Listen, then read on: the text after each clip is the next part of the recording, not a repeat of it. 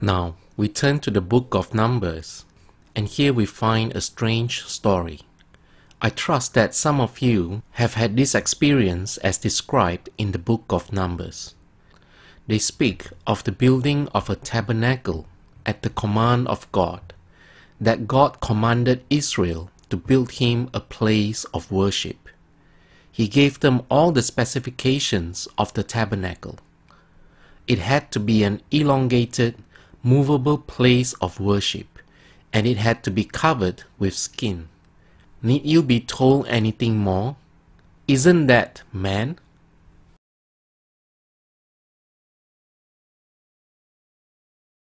Know ye not that ye are the temple of God, and that the Spirit of God dwelleth in you? Corinthians 3:16. There is no other temple, not a temple made with hands, but a temple eternal in the heavens.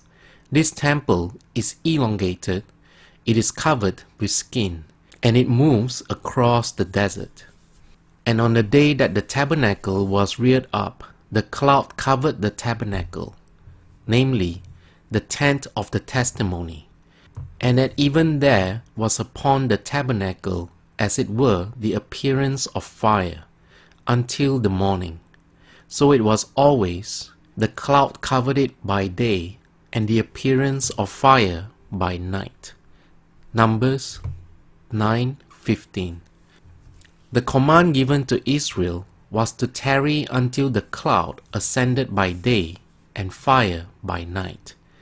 Whether it were 2 days or a month or a year that the cloud tarried upon the tabernacle, remaining thereon, the children of Israel abode in their tents, and journeyed not. But when it was taken up, they journeyed. Numbers 9:22. You know that you are the tabernacle, and you may wonder, what is the cloud? In meditation, many of you must have seen it. In meditation, this cloud, like the subsoil waters of an artesian well, springs spontaneously to your head and forms itself into pulsating golden rings. Then, like a gentle river, they flow from your head in a stream of living rings of gold. In a meditative mood bordering on sleep, the cloud ascends. It is in this drowsy state that you should assume that you are that which you desire to be, and that you have that which you seek. For the cloud will assume the form of your assumption and fashion a world in harmony with itself.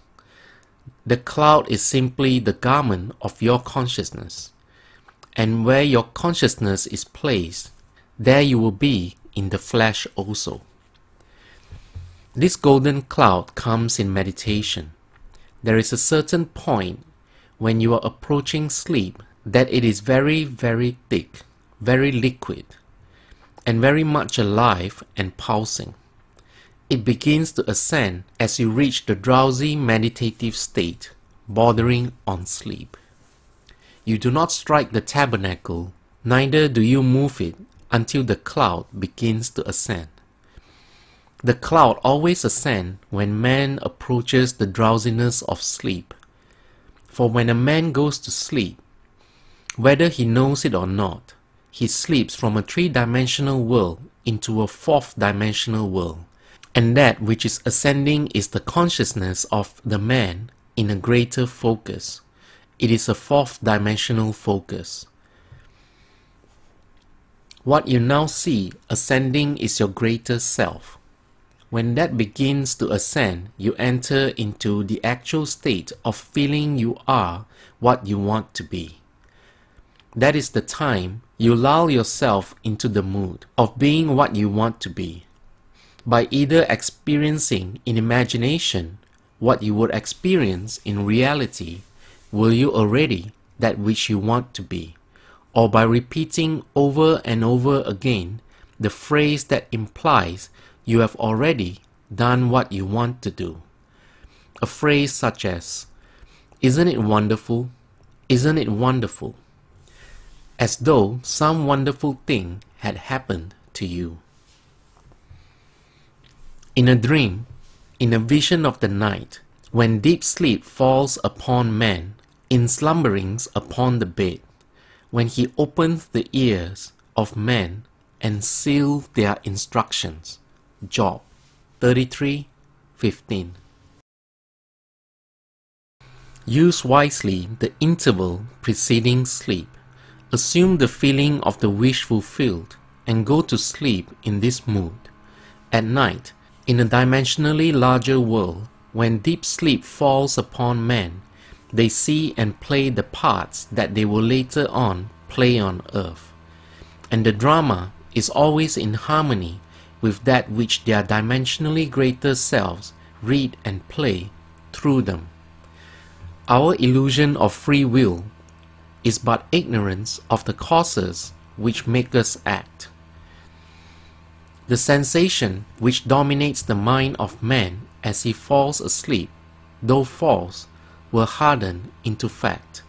Assuming the feeling of the wish fulfilled as we fall asleep is the command to this embodying process, saying to our mood, "Be thou actual." In this way, we become, through a natural process, what we desire to be. I can tell you dozens of personal experiences where it seemed impossible to go elsewhere, but by placing myself elsewhere mentally, as I was about to go to sleep, circumstances changed quickly, which compelled me to make the journey. I have done it across water by placing myself at night on my bed, as though I slept where I wanted to be. As the days unfold, things began to mold themselves in harmony with that assumption, and all things that must happen to compel my journey did happen. And I, in spite of myself, must make ready to go toward that place which I assumed I was in when I approached the deep of sleep. As my cloud ascends, I assume that I am now the man I want to be, or that I am already in the place where I want to visit. I sleep in that place now. Then life strikes the tabernacle, strikes my environment, and reassembles my environment across seas and over land, and reassembles it in the likeness of my assumption. It has nothing to do with men walking across a physical desert. The whole vast world round about you is a desert. From the cradle to the grave, you and I walk as though we walk the desert. But we have a living tabernacle wherein God dwells, and it is covered with a cloud which can and does ascend when we go to sleep or are in a state akin to sleep. Not necessarily in 2 days, it can ascend in 2 minutes. Why did they give you 2 days? If I now become the man I want to be, I may become dissatisfied tomorrow. I should at least give it a day before I decide to move on. The Bible says in 2 days, a month, or a year. Whenever you decide to move on with this tabernacle, let the cloud ascend. As it ascends, you start moving where the cloud is. The cloud is simply the garment of your consciousness, your assumption. Where the consciousness is placed, you do not have to take the physical body. It gravitates there in spite of you. Things happen to compel you to move in the direction where you are consciously dwelling. In my Father's house are many mansions. If it were not so, I would have told you. I go to prepare a place for you. And if I go and prepare a place for you, I will come again and receive you unto myself, that where I am, there ye may be also. John 14:2. The many mansions are the unnumbered states within your mind, for you are the house of God. In my Father's house are unnumbered concepts of self. You could not in eternity Exhaust what you are capable of being. If I sit quietly here and assume that I am elsewhere, I have gone and prepared a place. But if I open my eyes, the bilocation which I created vanishes, and I am back here in the physical form that I left behind me as I went to prepare a place. But I prepared the place nevertheless, and will in time dwell there physically. You do not have to concern yourself with the ways and the means that it will be employed to move you across space into that place where you have gone and mentally prepared it. Simply sit quietly, no matter where you are, and mentally actualize it. But I give you warning, do not treat it lightly, for I am conscious of what it will do to people who treat it lightly. I treated it lightly once because I just wanted to get away, based only upon the temperature of the day. It was in the deep of winter in New York, and so I desired to be in the warm climate of the Indies. That I slept that night as though I slept under palm trees. Next morning when I woke, it was still very much winter. I had no intentions of going to the Indies that year, but distressing news came which compelled me to make the journey. It was in the midst of war when ships were being sunk right and left, but I sailed out of New York on a ship 48 hours after I received this news. It was the only way I could get to Barbados, and I arrived there in time to see my mother and say a three-dimensional goodbye to her. In spite of the fact that I had no intentions of going, the deeper self watched where the great cloud descended. I placed it in Barbados, and this tabernacle, my body, had to go and make the journey to fulfill the command. Wherever the sole of your foot shall tread, that have I given unto you. Wherever the cloud descends in the desert, there you reassemble that tabernacle. I sailed from New York at midnight on a ship without taking thought of submarines or anything else. I had to go. Things happened in a way that I could not have devised. I warn you, do not treat it lightly. Do not say, I will experiment and put myself in Labrador, just to see if it will work. You will go to your Labrador, and then you will wonder why you ever came to this class. It will work if you dare assume the feeling of your wish fulfilled as you go to sleep. Control your moods as you go to sleep. I cannot find any better way to describe this technique than to call it a controlled waking dream. In a dream, you lose control, but try preceding your sleep with the complete controlled waking dream, entering into it as you do in dream. For in a dream, you are always very dominant. You always play the part. You are always an actor in a dream, never the audience. When you have controlled waking dream, you are an actor and you enter into the act of the controlled dream. But do not do it lightly, for you must then reenact it physically in a three-dimensional world. Now, before we go into our moment of silence, there is something I must make very clear, and that is this effort we discussed last night. If there's one reason in this whole vast world why people fail, it is because they are unaware of a law known to psychologists today as the law of reversed effort. When you assume the feeling of your wish fulfilled, it is with a minimum of effort. You must control the direction of the movement of your attention, but you must do it with the least effort. If there is effort in the control, you are compelling it in a certain way, you are not going to get results. You will get the opposite results, whatever they might be. That is why we insist on establishing the basis of the Bible as Adam slept. That is the first creative act, and there is no record where he was ever awakened from this profound sleep. While he sleeps, creation stops. You change your future best when you are in control of your thoughts, while in a state akin to sleep, for then effort is reduced to its minimum. Your attention seems to be completely relaxed. And then you must practice holding your attention within that feeling, without using force and without using effort. Do not think for a moment that it is willpower that does it. When you release Barabbas and become identified with Jesus, you do not will yourself to be it. You imagine that you are it. That is all you do.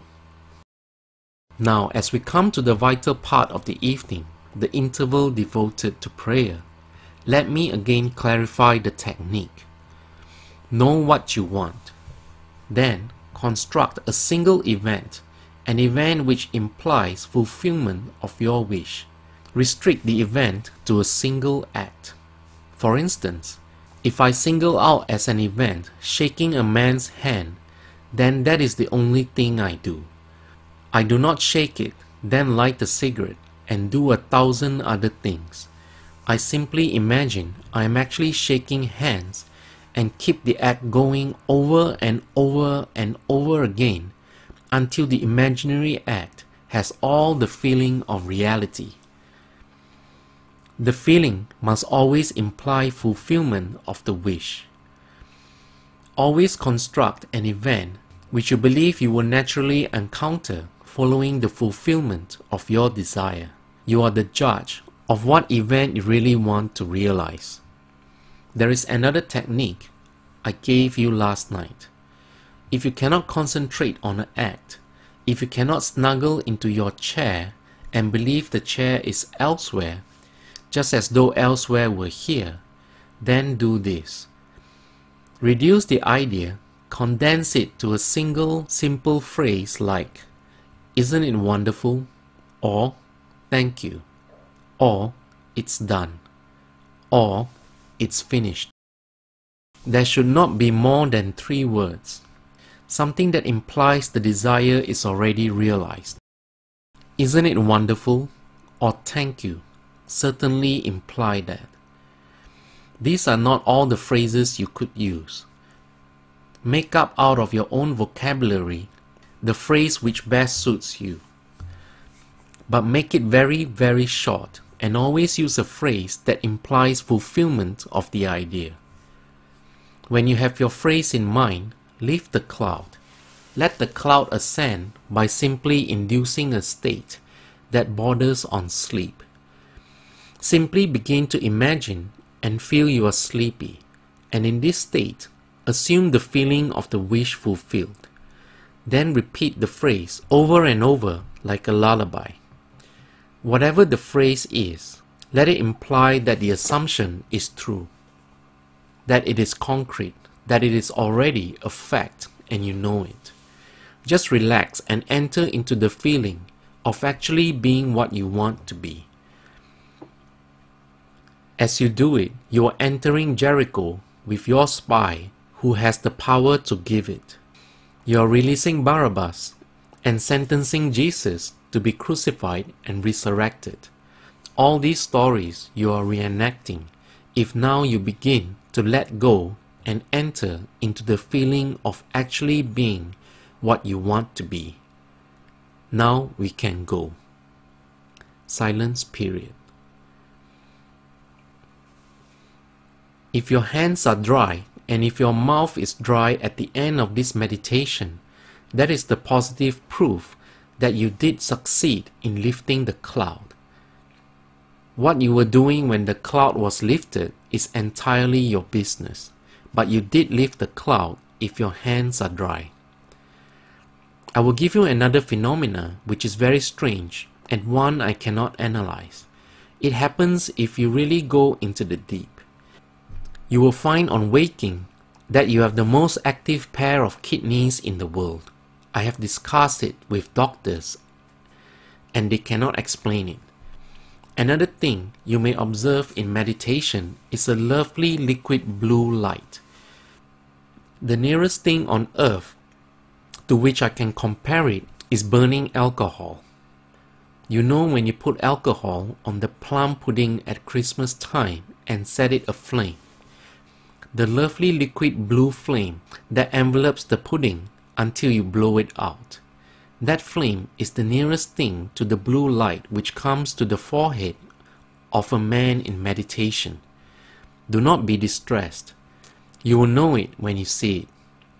It is like two shades of blue, a darker and a lighter blue in constant motion, just like burning alcohol, which is unlike the constant flame of a gas jet. This flame is alive, just as spirit would be alive. Another thing that may come to you as it did to me, you will see spots before your eyes. They are not liver spots, as some people will tell you who know nothing about it. These are little things that float in space like a mesh, little circles all tied together. They start with a single cell and come in groups of different geometrical patterns, like worms, like trailers, and they float all over your face. When you close your eyes, you will see them, proving that they are not from without, they are from within. When you begin to expand in consciousness, all these things come. They may be your bloodstream objectified by some strange trick of man that man does not quite understand. I am not denying that it is your bloodstream made visible. But do not be distressed by thinking it is liver spots or some other silly thing that people will tell you. If these various phenomena come to you, do not think you are doing something wrong. It is the normal natural expansion that comes to all men who take themselves in tow and try to develop the Garden of Gethsemane. The minute you begin to discipline your mind by observing your thought and watching your thoughts throughout the day, you become the policeman of your thoughts. Refuse to enter into conversations that are unlovely. Refuse to listen attentively to anything that tears down. Begin to build within your own mind's eye the vision of the perfect virgin rather than the vision of the foolish virgin. Listen only to the things that bring joy when you hear them. Do not give a willing ear to that which is unlovely, which when you heard it, you wish you had not. That is listening and seeing things without oil in your lamp, or joy in your mind. There are two kinds of virgins in the Bible, 5 foolish and 5 wise virgins. The minute you become the wise virgin or try to make an attempt to do it, you will find all these things happen. You will see these things, and they interest you so that you have not time to develop the foolish side, as many people do. I hope that no one here does, because no one should be identified with this great work who can still find great joy in the discussion of another that is unlovely. That is the end of Lesson 2, Assumptions Hardened into Fact.